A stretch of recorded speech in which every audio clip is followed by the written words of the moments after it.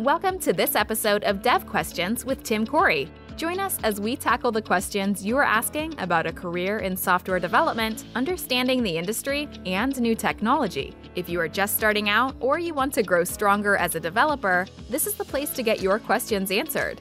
Now, here's your host, expert developer, and online educator, Tim Corey. Welcome to a special episode of Dev Questions here at Microsoft Build in Seattle. With me today, I have a special guest. This is Amanda Silver. You're the Corporate Vice President for all of DevDiv, which is pretty much everything. Well, not exactly. I think we work on everything that is a product for developers. So, the Visual Studio family, which includes Visual Studio and VS Code.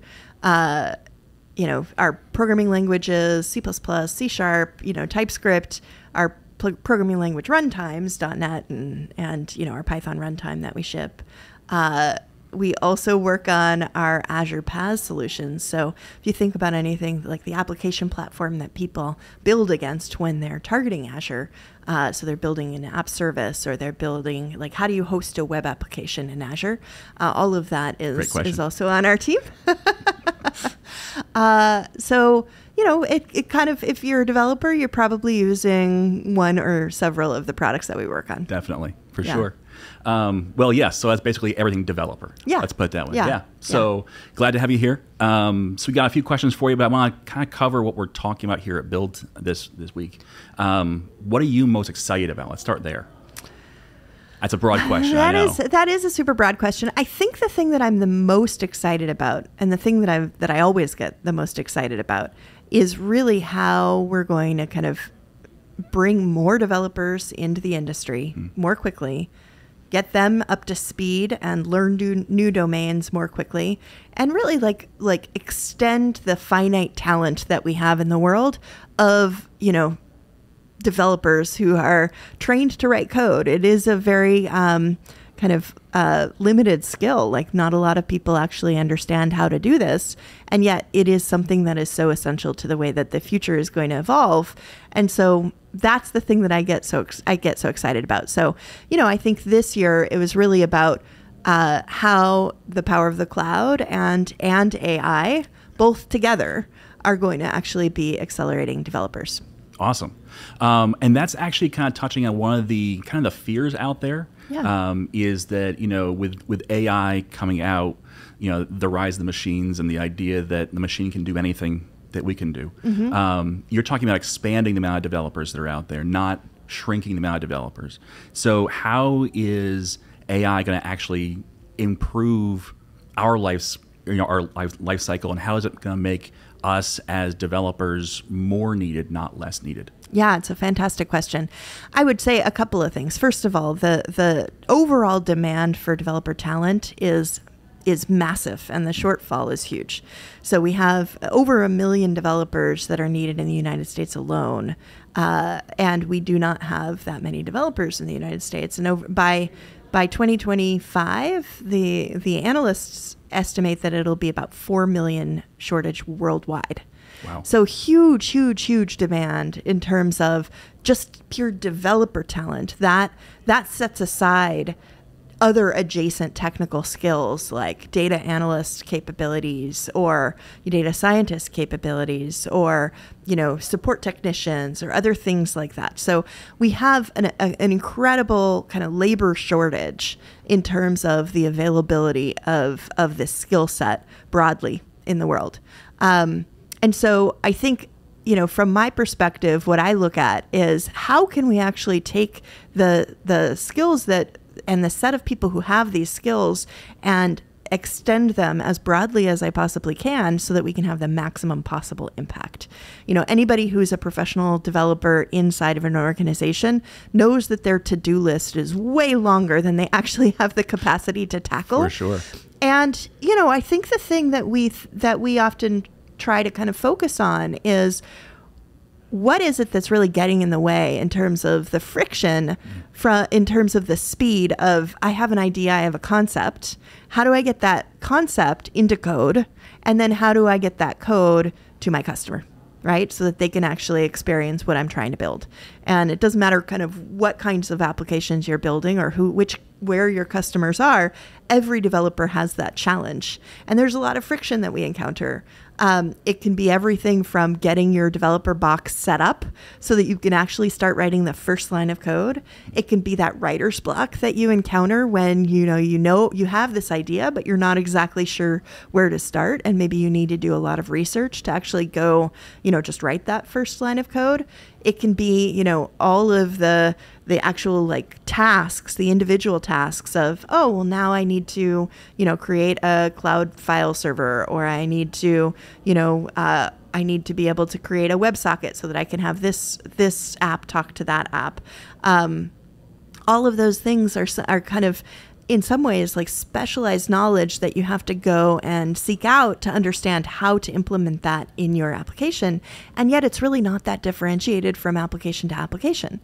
So the question is, how can we make it easier to discover the coding tasks that are not unique to your application, so that you can get those aspects done more quickly, so that you can focus on the code that only you can write because it's your idea. And then once you actually get to the point where you have all of this implemented and you're ready to actually ship it to your customer, in a lot of environments, you have to be concerned about security exploits, or you have to be worried about quality degradation of your application as the set of users who use your application starts to scale up. And so that's the other dimension of this that we need to think about, is how can we integrate quality and security and the other kinds of compliance issues that you might need to be worried about earlier in the process, so that you don't, and kind of just make it much easier to support, so that you don't need to become a security expert to be able to have a secure application. And then lastly, this question of kind of operational toil.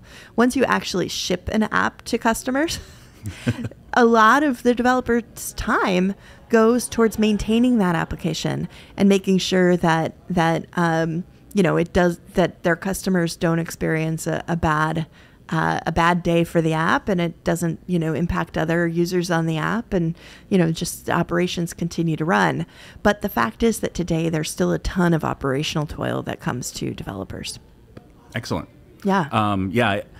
I built an app about a week ago, and I knew all the different pieces, but it was going to take me a couple of days to kind of pull them all together and bring that. And I used ChatGPT and Copilot X and Bing. Yeah. And it was an hour.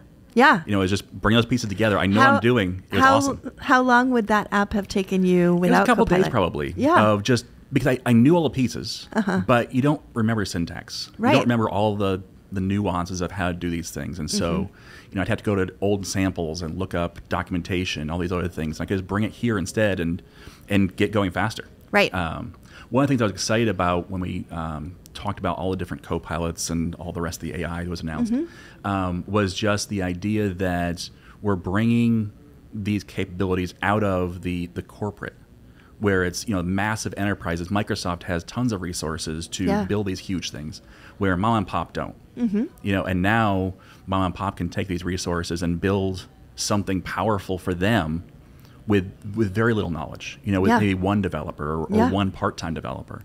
So I love those kind of things where it can help the average man as opposed to the big corporations. I think there's two dimensions of that really, really help. One is AI and how we're actually going to speed up the development time, right? Which means that you need to have, maybe a little bit less of that developer energy going into the same equivalent application, which means that application gets out faster.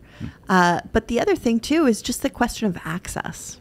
Right? If you think about it, throughout the world, many people don't have the bandwidth access. They don't have the hardware access to build certain categories of applications. And I think that there's a dimension of having cloud-hosted developer experiences, whether that's through GitHub Codespaces or Microsoft DevBox, that even if you have a low-powered, machine, you can connect through the browser to a box in the cloud that has, 16 CPUs that you can start using, and have a really, really fantastic enterprise-grade developer experience. Let's talk more about that. So Codespaces, what exactly is it? How does it work? And how do you find yourself using it most often? Yeah. So GitHub Codespaces is basically an instant access developer environment hosted in the cloud. And the way that you set it up is you basically create a container, which is kind of a way to describe a set of resources that your application is going to have a dependency on. And in this case, the application that we're talking about is the developer experience. And so what does your developer experience depend on? So it basically is a way to kind of encapsulate all of the SDKs and dependencies that you have to write code against so that you can compile and build the, XE or DLLs or whatever is the set of binaries that will eventually become your application that you end up deploying into a web host or into, a machine or a mobile device or whatever it is, right? And so the container is then hosted in the cloud so that you can basically with a right click of going to a GitHub repository that you can discover anywhere on GitHub. There are millions of them out there, and every single domain is covered, and you can just go in and click create a code space for me, and it can basically take that repo and go and instantiate and create all of the dependencies that you need to be able to build that particular repo. So this makes it so much easier for people who are brand new to a domain.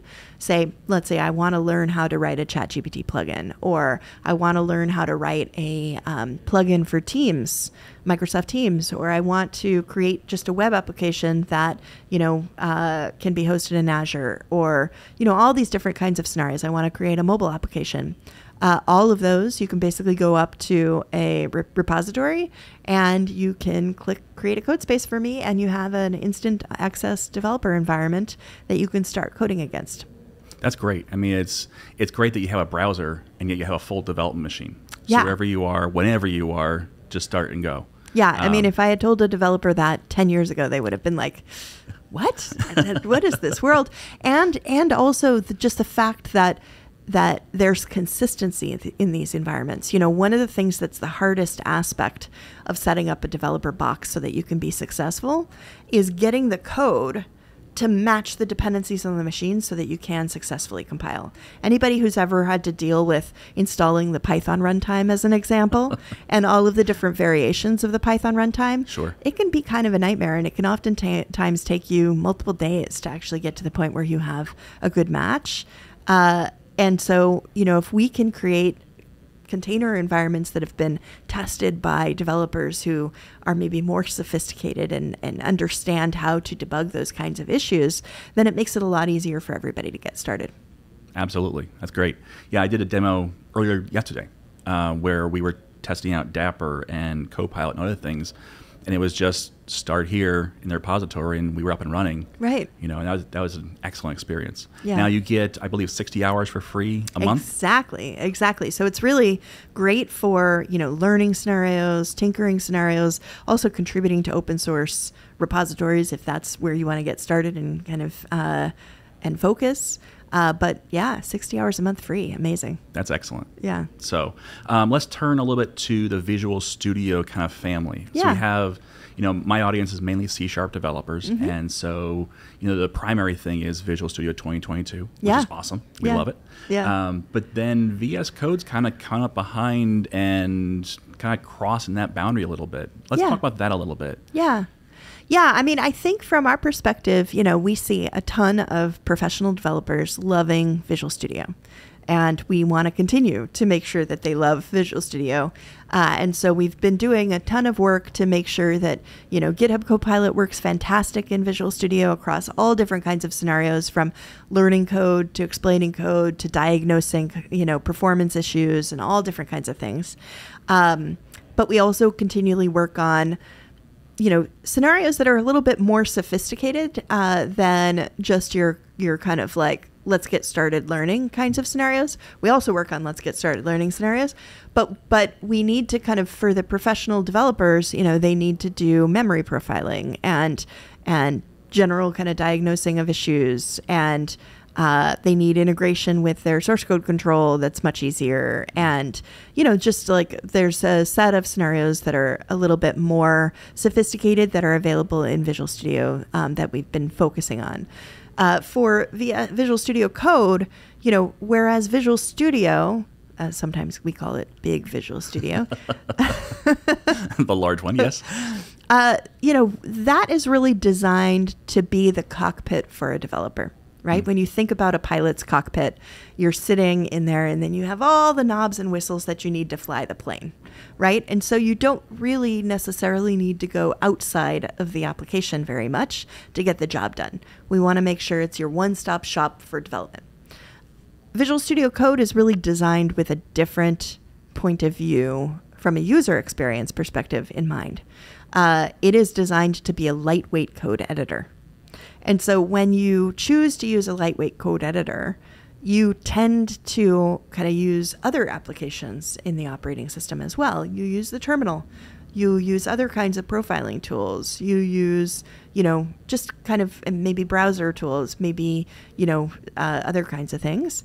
And so that's what really Visual Studio Code is kind of designed for. So if people, don't want to have that cockpit style experience, or let's say they're just getting started and their needs are just less. They don't need to have all of that sophisticated equipment that Visual Studio provides. Then Visual Studio Code, I think, works better for C# developers in that case. The thing that I would say is, if you think about someone who's developing with Node or Python, the typical competitor developer environments tend to be more lightweight code editors. And so, there's a little bit of kind of it's like a genealogy in some senses where, if you're a C# and Java professional developer, you come from a lineage where people are kind of expecting more of the cockpit style experience for their integrated developer environment. If you come from a background of Python or I said Pode, Python or Node, yeah. then you tend to come from a background where a lighter weight code editor is what is more commonly used in that community. Excellent. Well, it does provide a nice option for both, yeah. as well as if you're on a Linux or a Mac, you have those nicer options. Yeah. Now you do have Visual Studio for Mac. Yeah. And you still like it. You're still making a lot of positive changes for it. Yeah. Improving performance and quality. So you're moving it closer towards the full Visual Studio kind of experience comparably, or? Yeah, I think what we're learning, I think originally when we had started on the Visual Studio for Mac kind of venture in some senses, we thought that a lot of the scenarios for usage would end up being mobile. Because what we thought was, hey, to do a complete compilation, oftentimes you need Apple operating system. You need OS X to actually do the full compile cycle. And so we were thinking that a lot of folks who would use it would end up being mobile developers. And what we're actually finding is that a lot of them are ASP.NET developers. Interesting. And that tends to be the more dominant use case. So it's kind of an interesting discovery. I think we're, 2-3 years into the VS for Mac. Yeah, that's interesting. Yeah. I hadn't known that. So excellent. So you're also kind of over a lot of the Azure stuff, especially in the .NET or hosting side of things. Yeah. So you mentioned earlier hosting a web app. Yeah. That's a great question. Let's talk about that. How do you host a web app in Azure? What are your recommendations? Well, it kind of depends on what kind of web application you're building. I like that. That's the answer I always give. Right. I think, we've made a lot of fantastic strides in the last couple of years on our static web apps, right? And I think that when most people typically talk about a web application, I think, unless you're at a scale where, you're creating something like an e-commerce website that's going to have massive consumer scale, if you're talking about your typical like restaurant website or, kind of more of the mom and pop shop style kinds of scenarios, a business front page, right? I think that that's where static web applications really, really shines, because, for the most part, it's not a complicated app to build, right? You have a little bit of design content, and you have a little bit of functionality, and you need to be able to invoke other APIs to make reservations, or to, have additional functionality to call the company, or maybe you have a virtual assistant or other kinds of things that you want to kind of plug into it so that you have better support experiences. But for many of those scenarios, static web apps actually are probably a really great fit. As you get more sophisticated, let's say you're building something more like an e-commerce site that's going to have more users hitting it, and there's going to be more functionality in terms of what you can complete and accomplish on that website, then you might look at something more like app service, or container apps if you want to take advantage of either the container ecosystem, or because you're really aiming for a serverless style of kind of execution. Excellent. Yeah. Let's talk. That we use that word a lot, serverless. Yeah. So, what exactly are you talking about when you say serverless? Because we actually have servers. Yeah. Obviously. So what is serverless? What does that mean for the everyday user? Yeah. So it's a fantastic question. I think in the old days, this is a little bit of a skeuomorphic conversation, right? Because skeuomorphism is kind of the idea that that things in the computing world resemble what's in the physical world, and the way that we describe them is we use physical descriptions. If you think about like a file server, well, like the idea of a file comes from the fact that we used to file papers, right? Right. So that's kind of the origin of this idea of skeuomorphism. And I think that the idea of serverless you can kind of explain through the evolution of skeuomorphism as well, which is that, in the old days before we had the cloud, basically people would create app servers that they would have essentially dedicated hardware that was listening for requests to then serve out the web page that needed to be served up, right? And so, in a sense, this idea of being not serverless is the idea that you need a server. And so, over time, that dedicated hardware moved to be hosted in the public cloud, but you still basically had dedicated, always running virtual hardware that was hosted in the cloud. So it is still a machine that is listening for the web requests, that is constantly running, constantly has everything that you need to run that application, even if the requests that you're receiving is super low. And so what that means is that people have to pay for the cost of always running that server to be able to serve up their web application. Because Microsoft's not a charity. Well, you do charity work, but you're not. We do a lot of philanthropic work, and we do a lot of subsidies for Sure. for getting started developers and small companies and things like that, and open source. But yes, at the end of the day, we have to somehow be able to pay for those servers and keep the lights on, right? And so serverless, in a sense, is basically kind of recognizing that for many, many scenarios, we don't need to have all of that hardware running all of the time. We could actually, based on the request that comes in, we could then spin up the necessary resources to respond to the request. So it's kind of more like a trigger-based kind of invocation of the web server as opposed to an always-on server. And so this is kind of where I think computing is going in this next generation of cloud native computing. It's moving beyond servers to the idea of serverless computing. To resources when you need them. Yeah, So, exactly. On excellent. demand. And I think that the thing about that is it both helps you with the scenario where you have really like sparse demand. Let's say you have a business website out there and you want to be able to, respond whenever you get a ping, but your pings are very low. So how can you get the most optimal, most efficient way to support that.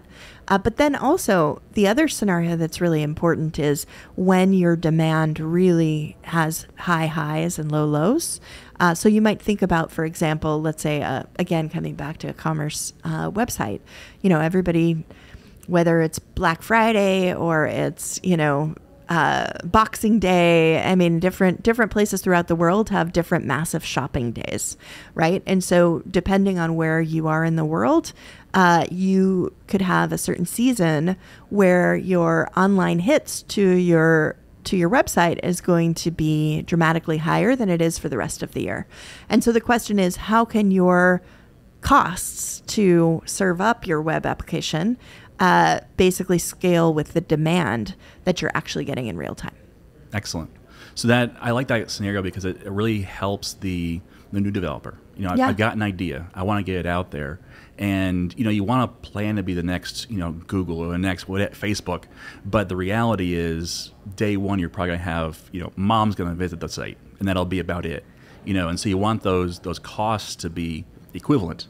Yeah. Because you're not making money off of mom. Well, not yet. Probably. Yeah. Mom might buy. She might have subsidized your way through college. Moms are awesome. Yeah.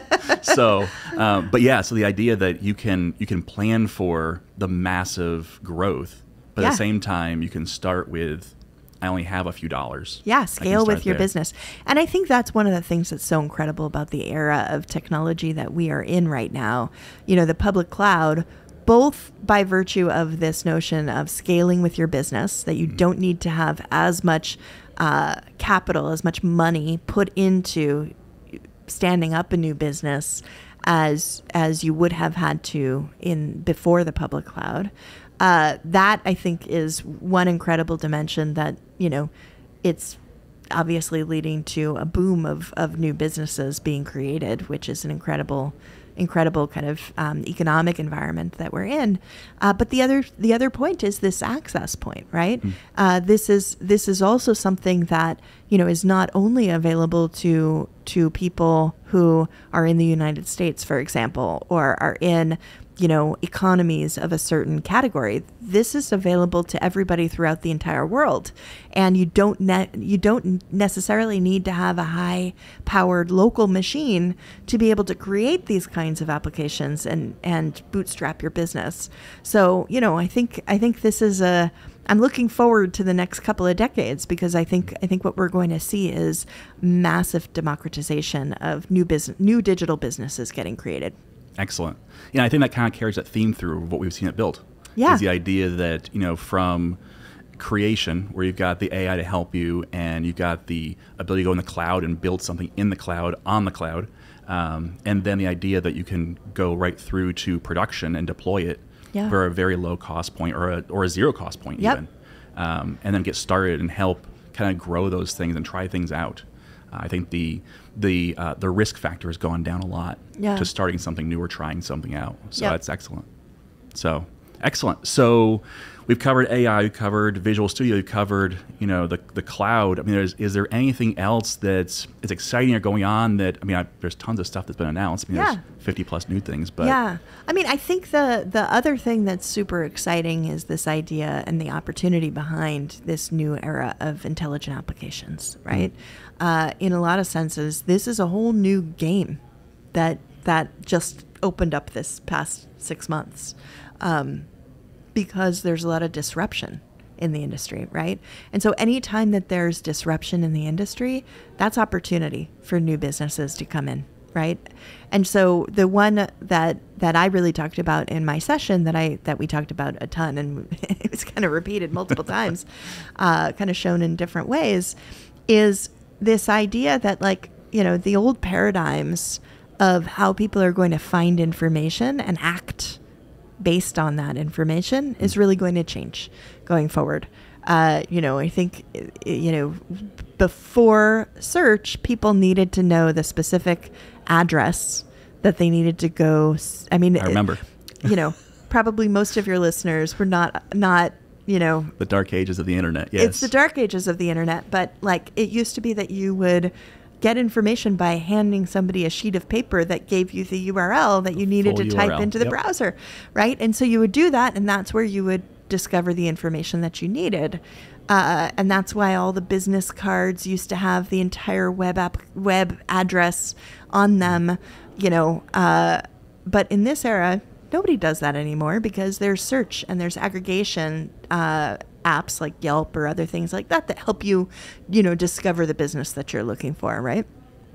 And I think that we are now in an era where that world is going to be a little bit disrupted, where, people are going to be able to interact with a chat environment, whether in their application or on the website or, in these different kinds of environments. And it's going to bring all that information locally to the context that you're focused on right now. So you're not going to have to kind of go and search out all of that information in the browser or in some other kind of application. It's all going to come to you in the context where you're currently working. And so what that means is that's disruption from how people are working today. And everybody kind of gets to think about, well, how does my application, how does my business surface in this new era?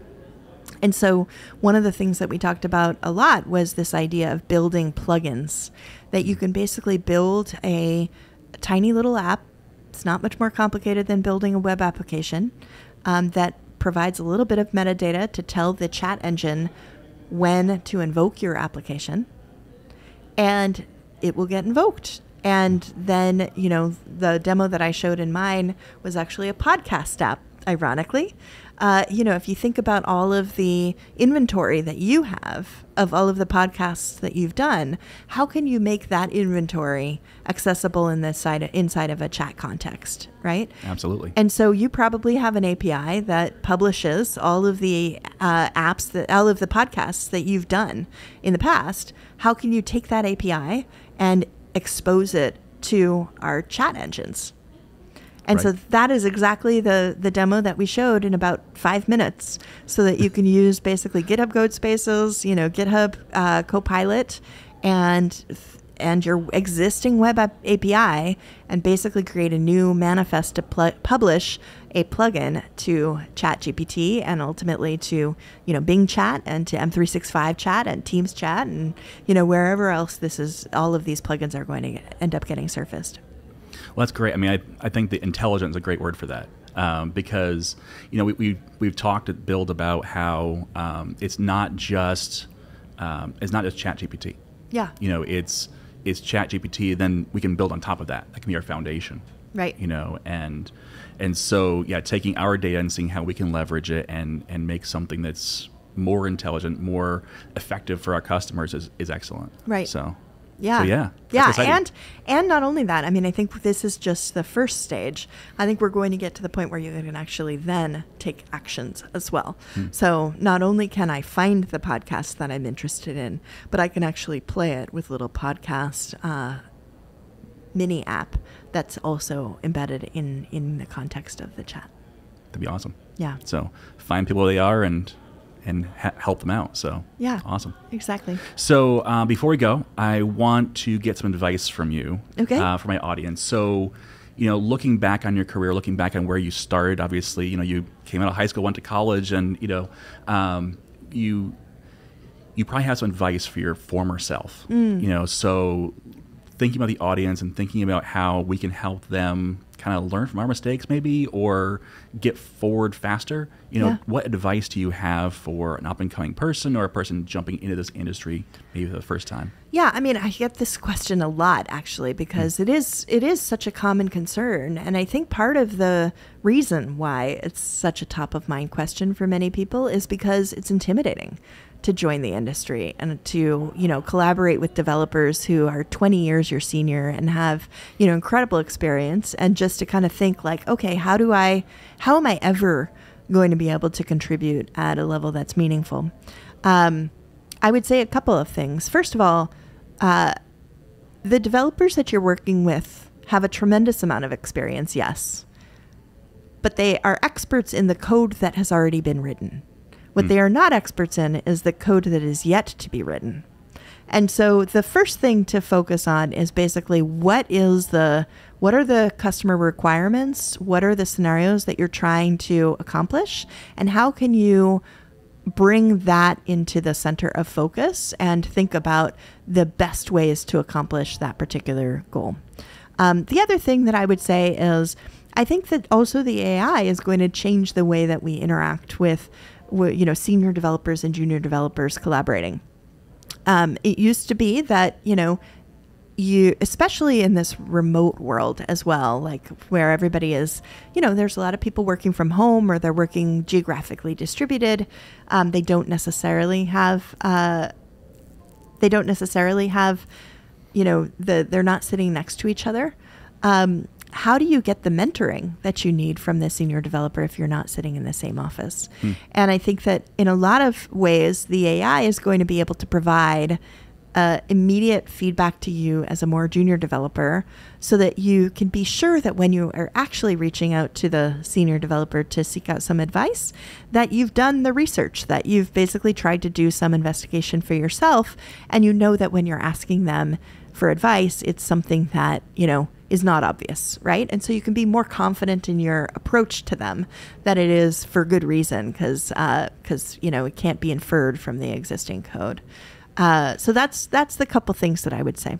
Excellent. Yeah, kind of levels the playing field a little bit. I hope for those new developers. I hope so. My goal is to bring more people into the industry. So awesome. Yeah. Well, thanks for being here. I appreciate it. And thanks for watching. And come back next time. And as always, I am Tim Corey.